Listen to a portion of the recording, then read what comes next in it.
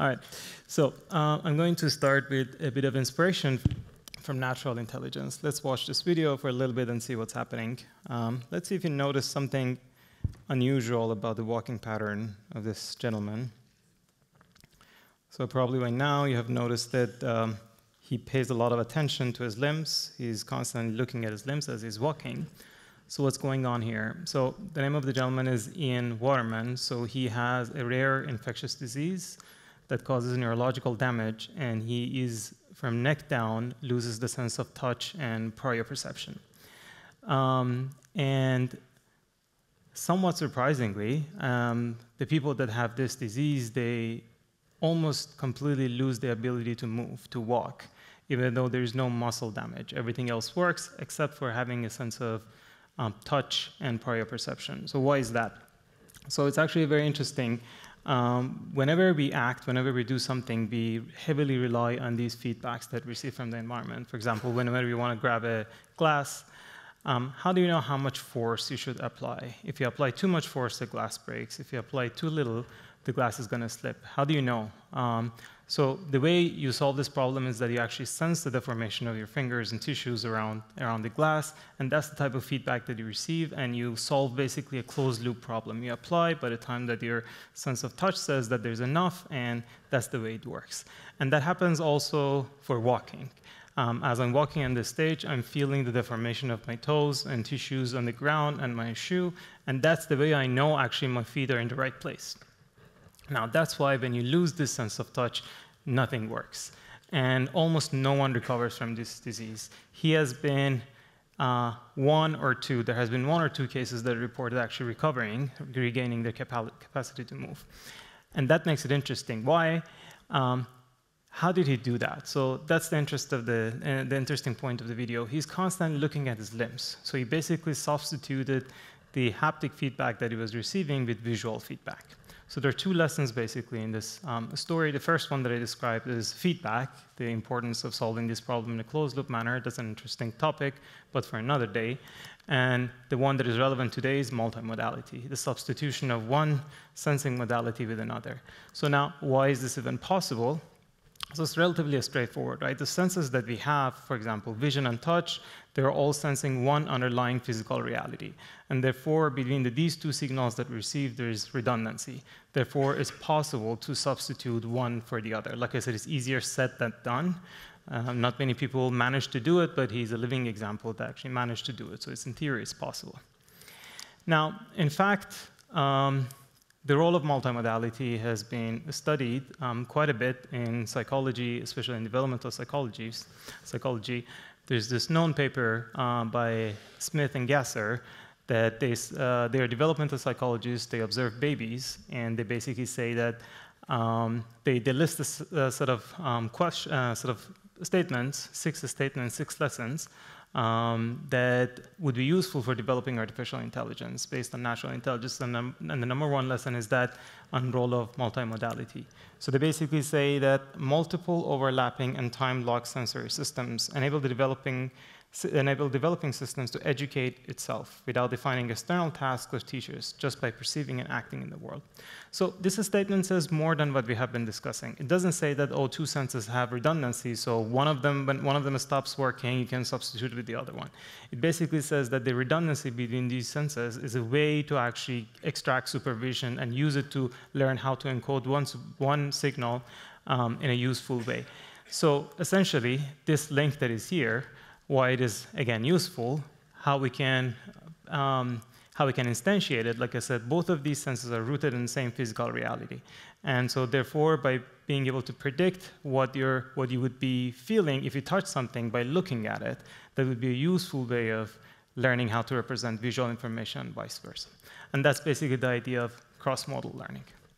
So what I'll show today is some groundwork, basic infrastructure and architecture work that we have been doing, hopefully towards addressing this problem. So to make it a little bit more grounded, what I mean the rest of the talk by modality, I would go this way. So let's say this is our apple that we have been looking at. It's in the world. So we can take a picture of it. This would be one modality. We can have a depth sensor. This would be another modality, another 3D sensor, like 3D surface normals. Somebody can give us the bounding box, put a bounding box around where the apple is, segmentation of it. Somebody can describe it in text. And for example, neural network feature maps are also a legitimate modality. We can apply clip network on top of images and view it as a modality that encodes useful information, and so on and so forth. So now the problem that we want to solve is we want to get all of these modalities, many of them, and have a model that can map any of these modalities to any other set of them. And when I say any, it could be every single one of these on the left, or any combination of them, any two of them, any three of them, or even more complex cases. Half of the image is coming from one modality, the other half is coming from another modality, and so on. So that's the problem that we are generally trying to solve from an input-output perspective. So basically, we want to have a model that can map anything to anything in terms of these modalities. So how are we going to do this? The basic ideas of let's grab a data set that has all of these modalities, train a gigantic neural network on it is not likely to be very effective. First of all, you would have to have a data set that has all of the modalities. It would have to be large because sample complexity is not likely to be low, and also probably endemic problems in multitask learning, for example, consistency and so on is going to hit. So we are going to base a few ideas on self-supervised learning and so on to make it happen. So the first idea is mass modeling. So if you're not familiar with it, the idea is very straightforward. Let's say you have an RGB image. You randomly drop some of the observations in the image, some of the patches, and train a big transformer to predict what was missing. And it works. What you're seeing on the right, the first column is the sparse input that the network receives. The middle column is what it reconstructed, and the right column is what the ground truth was. So I can see that the middle column and the right column are pretty similar to each other, which means this prediction did work. And this is a good way of learning representation because in order to be able to make these predictions, you would have to learn the regularity of the world. That dogs have two eyes, and there are like things that look like dogs. And so this is developing a sense of visual regularity in the world and emergence of objects and so on. You can argue that this would be a useful. And indeed, people use this as a base and do transfer learning on top of it, and it does work. So mass modeling has been recently shown again that it is effective in 2021. And the first idea that we can do is that we can extend the same idea now, this time to cross-modal learning. So the first, you can have, let's say, you have three modalities here. RGB image, you can do the same thing, grab an RGB image, drop some patches, predict the remaining ones. But you can train within the same framework to do the same problem, but this time with depth. Depth, drop some of it, predict the rest. Same for segmentation. But also I can extend it and go cross-modal this time. So grab an RGB image, drop part of it, predict the rest of a depth image that you didn't observe. Same depth to segmentation, or two of them, RGB and depth, and so on and so forth. In fact, all of these possible possible combinations are randomized, and they do come up during training. So the network is directly trained to be ready to face any of these combinations and to be modality invariant.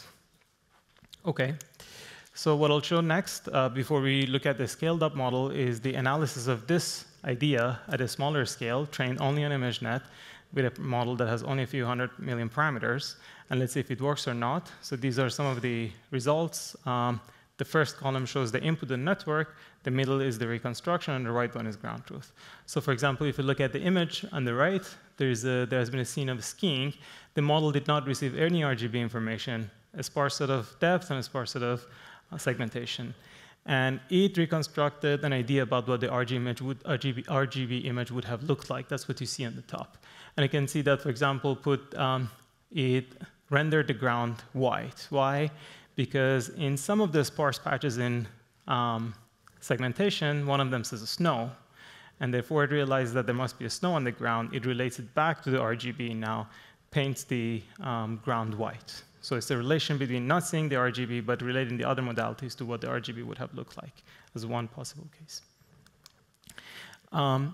Here's another analysis. Here you can see the input tokens traveling from one modality to another. So the middle column, again, is the reconstruction. And what you want to see is that the middle column remains fairly stable, despite the fact that the inputs are wildly basically changing from the input modalities. And that is the representation of the fact the network is basically successful in making somewhat agnostic to the input modality what the output would be. And you can see cases, for example, that are meaningful, like the bus is yellow, but as soon as there's one patch of red, it paints the rest of the bus red. Why is that the case, yellow or gray? It's because if you don't have any RGB evidence, only see depth and segmentation, it's impossible to know what color a bus would be. So those modalities are basically ill-posed towards color. It can give you shape and so on. You can see there's a bus, but there's one patch shows up and it turns it red. That's because without any RGB evidence, you don't know what color something would be. You just know it's there. But why is it yellow? Because probably that's the expected value of buses, like yellow, gray, and so on. That's the best you can do without having direct evidence. So the model does actually squeeze out the statistics that it can from the data. So this is another analysis, what we call probing the model, cross-model probing. So here the model receives a depth image and 2 RGB patches and no segmentation. But this time, we are freezing one of the RGB patches, and the one that is marked with red, we are manually changing the color, and we are seeing how the model actually reacts to that change. So what you're seeing is that it decides that the scene would look like some two fruits that follow the certain color pattern that the patch is determining. Now, only there are 2 RGB patches in the image, so it's impossible to know what's going on in the scene by only looking at those. So the way the model would have to solved this problem is to look back at the depth image, have a sense of segmentation or a general semantic understanding of the scene to realize how far these colors should be propagated. And these are more challenging than simple reconstruction, or in my opinion, even quantitative transfer learning results to images and so on, because first of all, they're out of distribution. There are no blue oranges or something like that in the data, so it's more useful to understand to some extent for certain aspects that what the representation is the network that have learned. Here are more examples of the same thing. You can play around with it. It's quite fun. You can create a pink lizard, and if you go to this website down there, you can find examples, pick your own, and kind of interact with it, move the slide bar, so on. So the first idea was masking. The second idea that made us quite scalable was pseudo-labeling. So in order to not need data sets that come with all of these modalities, we use performant networks that can be an approximation of what the annotations would be. For example, surface normals and depth. This is from one of the previous projects that we have done, Omnidata. You can, again, visit that website, take a picture with your cell phone, and see how the results would be. So in fact, everything that I showed so far was pseudo-labeled. There's no annotation. Everything I'll show next, also on other data sets, on COYO 700 million and conceptual captions 12 million, they also come with no modality other than RGB and captions. Everything else that you'll see are pseudo-labeled. All right, so since we did this base work a few months ago and published it, we have been working with our partners in industry at Apple to basically redesign the architecture and scale it up based on the interesting results that we had so far. So I'll gloss over the details. I'll just give you a high-level idea that what has happened. So the architecture is, like I said, is redesigned. And now we have tons of modalities. And many of these modalities have wildly different formats. Previously, it was all pixel-wise modalities like depth and RGB and so on. Now we have, for example, bounding boxes. The representation is just 2 corners of it. It's a 4-dimensional modality. Like each box has a 4-dimensional number. Or there's text, which is like an autoregressive domain and so on. So, or neural network features like CLIP. So we have redesigned the architecture to enable all of these modalities that have very different formats to go into one model.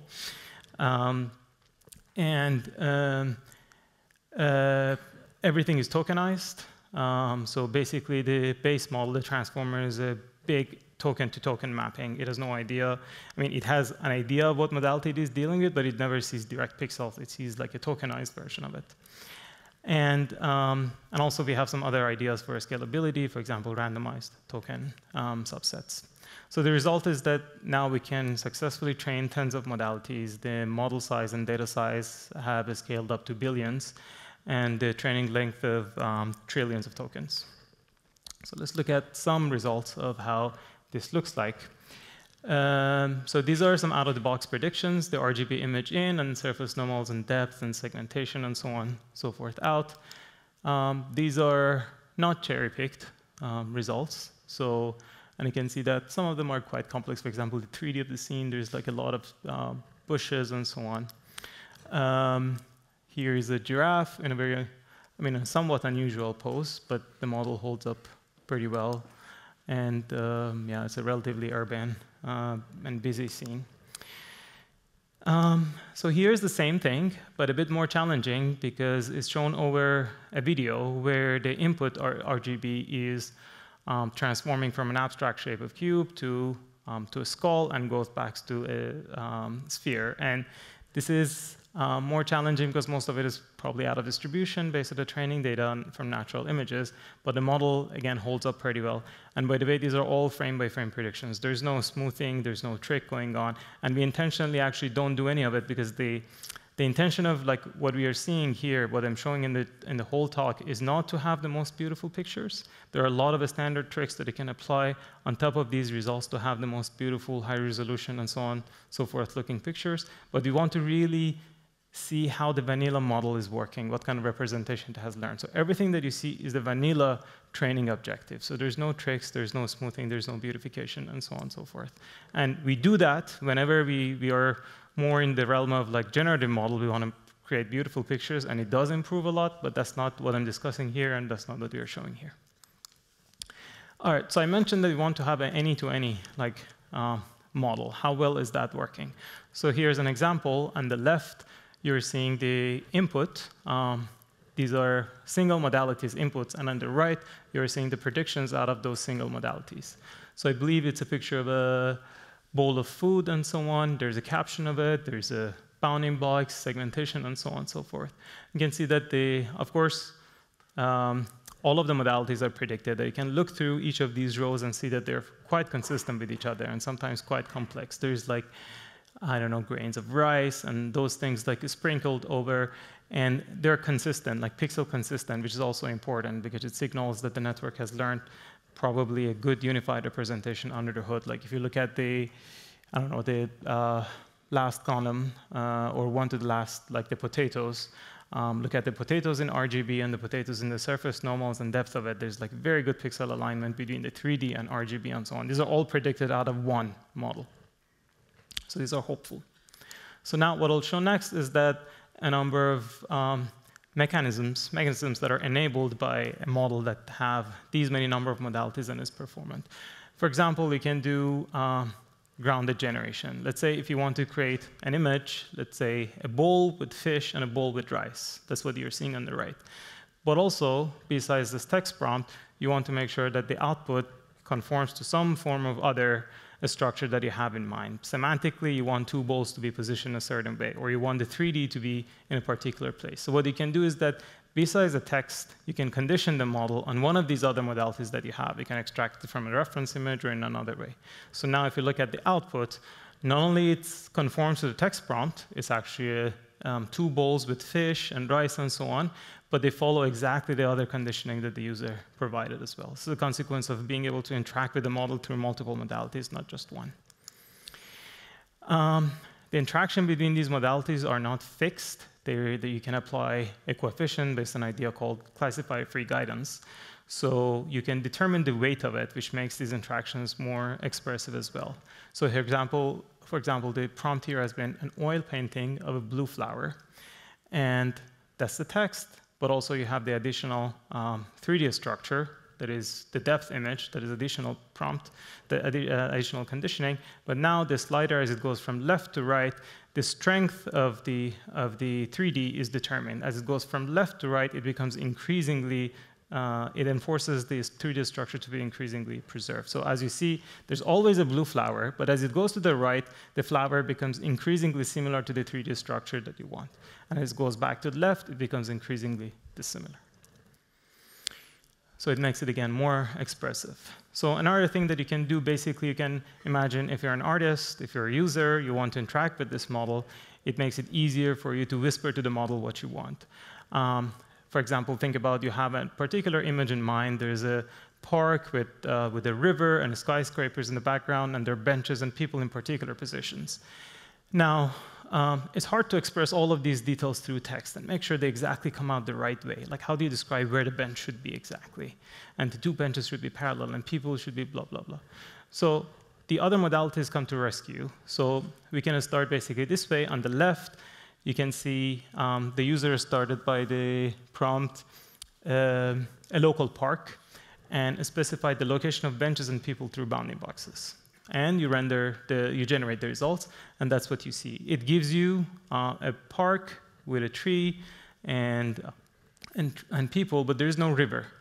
The model generates also the semantic segmentation on all the other modalities as well. So the user can literally paintbrush a river in the shape and position that it wants in the semantic segmentation and regenerate this time. And in the second box, you see that now there's a river over there. Now, the tree is off what the user had in mind. The user wanted like an autumn tree, autumn color.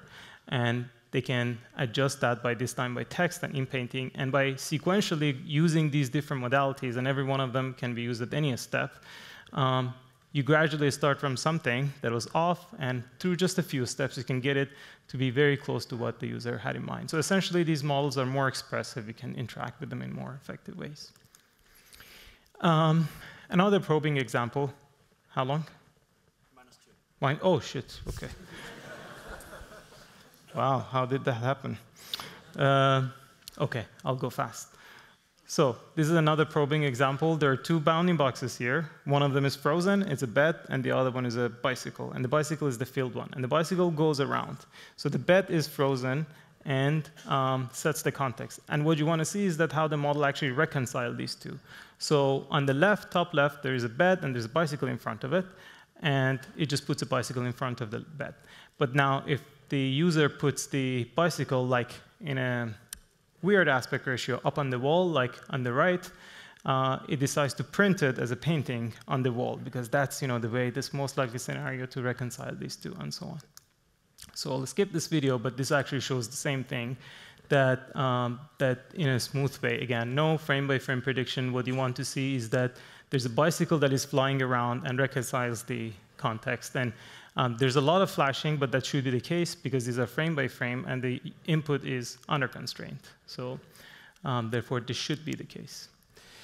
I'll skip this. Again, it's before lunch. There are a lot of numbers, but I'll give you a summary that these are transfer learning studies. So in the end, if you want a model that is likely to be across the board for a diverse set of tasks, good, this procedure that I described is a good way to go about it. But if you want a model that is specialized for a certain task and the user doesn't care about anything else, there probably can find alternatives that are better. But that's not our intention. We want a foundation model. These are the modalities that we have added or we are adding. The new ones are very video-oriented, very hardware-oriented. For example, IMU, we have added, and we are adding large language model embeddings. Motion, a lot of neural network features, for example, ImageMind from Meta or Dino V2 and so on. All right, so to conclude, what I discussed was first steps towards a scalable and versatile any-to-any foundation model. So we are working on further scaling up across all modalities and all axes, basically. Ultimately, we want a grounded model of the world. So large language models have impressed pretty much all of us, I suppose. But one criticism toward them is that their knowledge is ungrounded. They are detached from the physical meaning of what they say. And one way to make them more grounded is to bring sensory data into the picture. And that's what we are doing. And that's, well, ultimately, you would want a model that's active in the world. It can act and measure the reaction and develop, ultimately, a causal, actionable model of the world. But short of that, you can go far by observational data and using sensory data that I described. And along the same lines, it would be useful to have a physically plausible for M2, like define a subset of these modalities that actually we can put a hardware platform, like a robot, that has audio, camera, IMU, and so on, and more closely implement the story that we had in the beginning, that maybe that's a way to actually have systems that learn more similarly to biological organisms. And we are excited about co-training with large language models to get some of the benefits from that. For example, symbolic reasoning the language is good at, and we are working on it. And lastly, in context learning. So we are hoping that because these models are multimodal, there would be an easier way to interact with them, and therefore there would be a good base model for doing in-context learning, basically fine-tuning free adaptation. And lastly, obviously the heroes are the students that actually did the work. So thanks to them and thanks to you.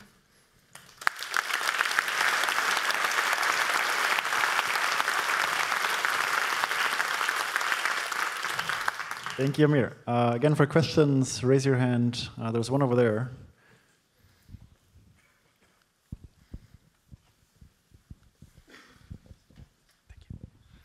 Thank you for the very interesting talk. I really enjoyed all of it, and I was a question about integrating the IMU in the model, the thing you talked about at the end. Mm-hmm. You presented a lot of work with mask images. Can you use that with IMU directly because they're much lower dimension, basically? Yeah, in that sense, it's not lower dimensional than, let's say, bounding boxes, right? Bounding boxes, there's like represented by 2 corners, 4 numbers. Everything is tokenized. You can drop tokens, and it seemed to be working. Okay, thank you. Sure.